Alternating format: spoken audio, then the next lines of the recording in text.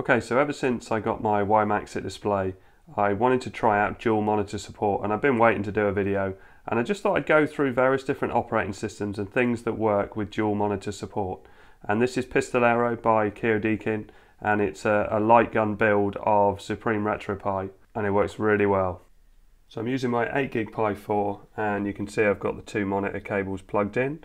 The one nearest to the power supply is going to my main monitor, my 24-inch monitor, and then the second one is going to the WiMAXit, which is a touchscreen display, but I'm not going to use it for touchscreen in this configuration.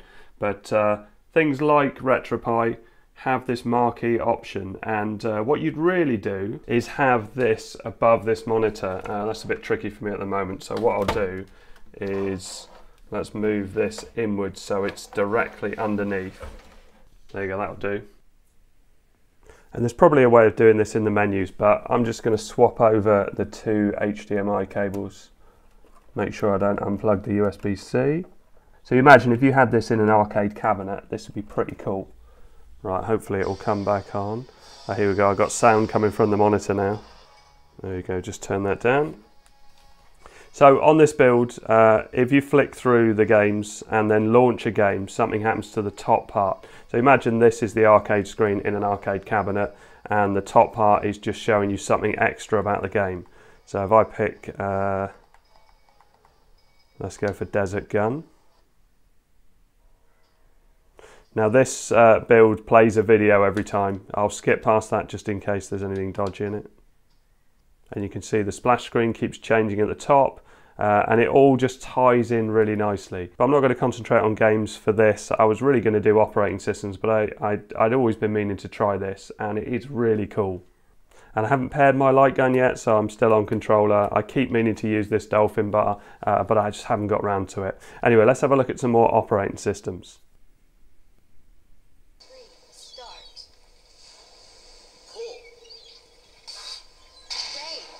Okay, so here's Windows 10, and my mouse pointer is on my left-hand screen at the moment, but if I move over to the left-hand side of the screen, it appears over here. And that can all be changed in the settings, and I'll have a look at that in a second. But it's thanks to on the Discord, and also Amir for getting me through the last steps to be able to get this working.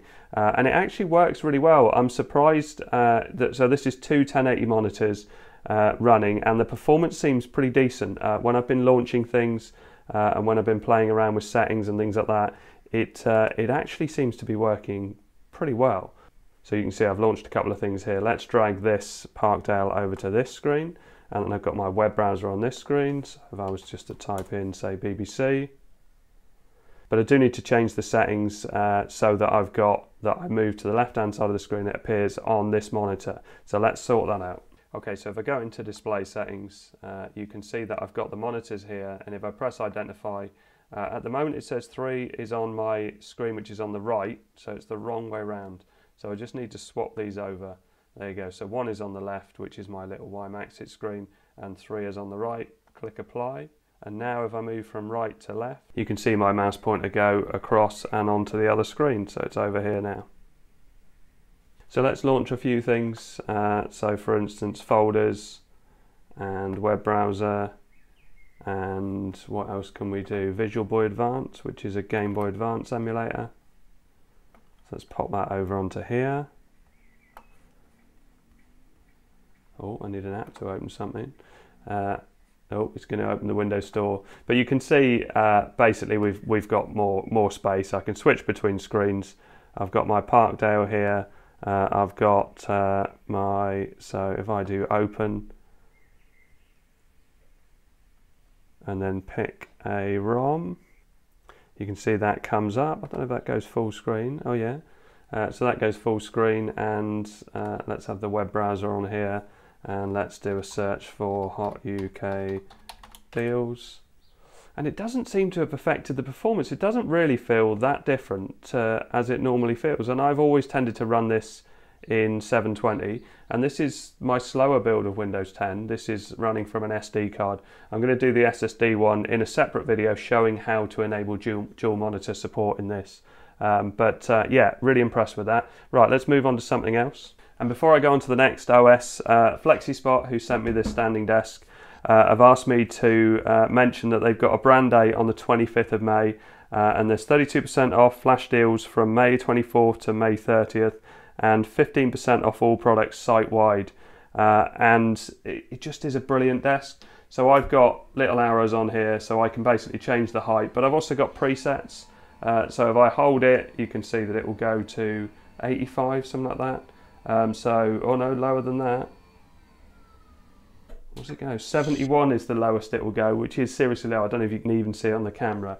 But if I press one of the presets, it will take itself up to the level that I've put it at. I've got a separate video of me trying it out, but it's definitely changed the way I work. I pretty much do all my videos stood up.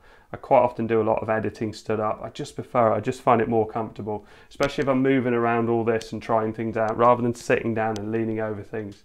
It's really changed it. And if I didn't have one, knowing what I know now, I'd definitely buy one again. Anyway, on to the next OS. Okay, so Twister OS, my favourite OS on the Pi, does this. So it recognises dual monitors, but the way I've got them plugged in, I need to switch that over. So what I can do is go down to the bottom here and type in display and click on that. I do love the menus on Twister, and I just need to swap these two over. So if I do that and click apply, it will change, and you probably saw it, to my smaller monitor, my Y-Maxit monitor. And at the moment, if I right click and do desktop settings, it's called up a menu on the other screen, and you can configure each screen. So if I want to change the wallpaper on this right hand screen, then I can, and I've got in pictures. So say I wanted to do that one, and then close that. So now if I zoom back out, and let's launch a few things. So let's go for Raspberry Pi Imager, because I use that all the time. And we'll do Chromium as well. So everything launches on this main screen, but if I hold it and drag it, I can get it over on this big screen. So UK deals, and then if I wanted to do, so I've got something I'm writing with Raspberry Pi Imager, I can call up my folders, and it runs really well. It is really nice using dual desktops. I have used it before on a few other systems. My son's used it for ages for his gaming and things like that. It's impressive as to how well it works. So let's get one more thing up. So let's go for Commander Pi. And then if we want to, we can drag that over to here. Yeah, super impressive. And I didn't really have to do any proper configuration. It just detected it and worked. So on to the next OS. So Ubuntu Mate works great. And I wasn't sure if it would, because someone has sent me a message saying that it didn't work with Ubuntu, and they'd sent me a fix for it. And I was going to include that in this video, but as it works, there's no need for that. So if I start typing in displays, I do find the menus very logical in Ubuntu and Mate and Lubuntu and all of that. They are really nicely done. So here are the two monitors. So if I drag this green one down to the bottom, is that going to be the right way around? Yeah, so if I move my mouse pointer up, you can see it go onto the top screen and down onto the bottom screen. So keep configuration, and obviously the wallpaper had matched on both and everything, so that was all fine. Does this look okay? Yes, it does. And drag in between the two, and if I open Firefox and do a search for leepspvideo, yeah, all working fine. There you go, yeah, working nicely. On to the next. Couldn't seem to get Kali Linux to work. I know this looks like Windows, but this is in undercover mode. So if I start typing undercover, let's just switch it back to the standard Kali skin.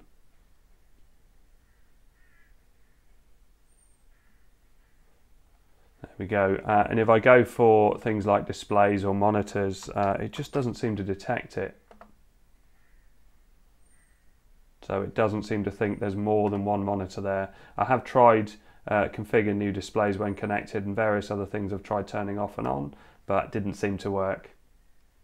But if you know a way of doing this and it's something you use, if you pop it in the comments, it will help others. So Monkafenixjaro, which is based on Manjaro, comes up fine.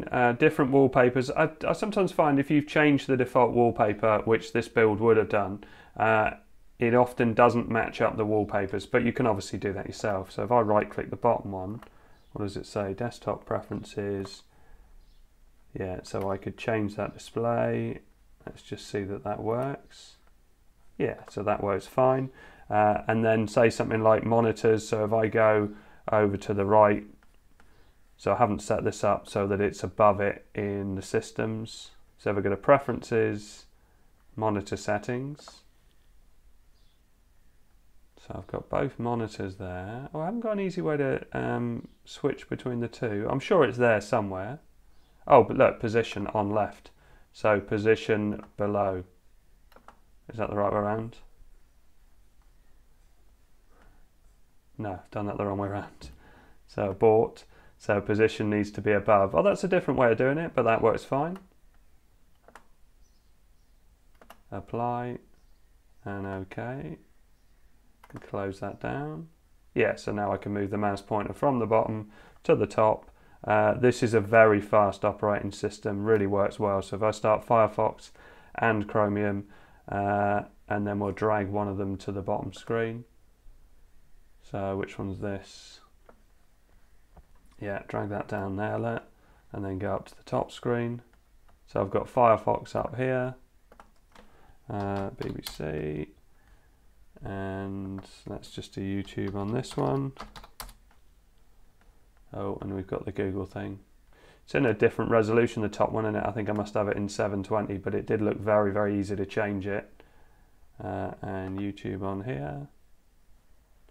Let's get that full screen, and then go back up here to the menus, preferences, system tools. Yeah, everything seems to work. It doesn't seem to have affected performance. I was thinking that dual monitors would have affected the performance by quite a bit, because the resolution can often change the performance of an OS. But I haven't actually found that they perform that badly at all. Right, let's try something else. So this is what happens when you try and do Fyde OS, which is based on like a Chromebook operating system. And this is the version that has the Android Play Store as well. So you can see it's detected my WiMAXit monitor, and the top one is starting to do something. So you can see it's come up on the top monitor. If I log in, it just doesn't seem to detect the second monitor at all. You can see my WiMAXit's turned itself off now, so if it doesn't detect a signal for a certain amount of time, it just turns itself off. There you go. So no dual monitor support. I did go through the settings, couldn't find anything on it at all. So let's try something else. So this is 32-bit Raspberry Pi OS. You can see it's done that thing where it does the wallpaper, and it needs configuring because it's not set up for top and bottom screen. So if I go into preferences, screen configuration, very, very easy. So HDMI 1 is my top monitor, I think. So let's do it that way and click OK. Yeah, so now I'm moving on the bottom and the top screen, and if I right click here, desktop preferences, how easy is it to change? Oh look, so you can see here it says desktop HDMI 1, desktop HDMI 2, so I can choose which one I do it to. So let's change that, and have I got something recently used? That's probably the same one as on the main screen. Click OK. Yeah, as expected, works perfectly well. And exactly the same experience with 64-bit Raspberry Pi OS, which was expected, but I thought I'd better check. So let's try Dosbian. I haven't tried this for a while. This is running MS-DOS games on a Pi, but it's got like a sort of MS-DOS interface. So if I go to my directory and have a look, so CD games, I'm not sure what I've got on here at the moment. I think I've got another version of Dosbian. Yeah, I haven't got very much on this. So CD Doom and Doom, and you can see that it's working. Unfortunately, the second monitor is not showing anything at all. I will skip out into the options and see if there's anything in there. Let's just see if this is working. Yeah, that's working absolutely fine. So let's quit out of that, and yes. And if I do exit, that takes me back to this sort of main menu. There's loads of stuff in here. I couldn't see anything about dual monitors, but I could be wrong. Maybe someone's got it to work, but it kind of doesn't go with the operating system in some ways. Anyway, let's go on to the next. So Ubuntu works with dual screen, just detects it straight away. You don't have to do anything at all. Obviously you have to configure where your screen is, whether it's above, below, left or right.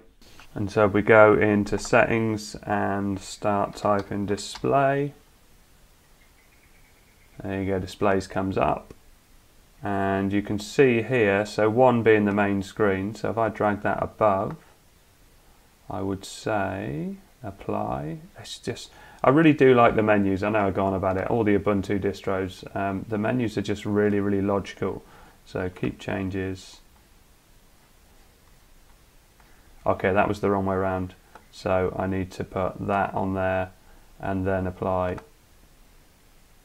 And on the bottom screen it says keep changes, so I'll click that, and yeah, if I move to the bottom of this screen it goes on to the bottom screen. Excellent. So this is Android, and initially the first display came on with the rainbow screen, but then it stopped, and I tried this yesterday and it seems to get to a certain point and just stop. It works on single monitor, but as soon as you add in a second monitor it actually doesn't like it. And it crashes Android, which is a bit strange. And the same thing happened with Android TV as well, so Android definitely doesn't like dual monitors on the Pi. And there's the crash. So as you can see, Recalbox recognises dual screens. I haven't really got any ROMs or done any scraping on this build at the moment, but also it's looking like it needs an update, so I'm going to run the update and have a play around with that separately. Couldn't see any settings on Pimiga, but if it's important to you it might be worth checking with the developer because it might be possible. And last up, MX Linux. Let's have a look and see. Oh, we've got monitors under appearance. Oh, that's a different type of monitor. So settings and display. Oh yeah, so the same sort of thing as Raspberry Pi OS. So tick that. Yep, so it's done something weird with the dock here, but obviously you can move the dock to somewhere else on the display. Anyway, I hope all this helps. Thanks very much for watching. Please like and subscribe.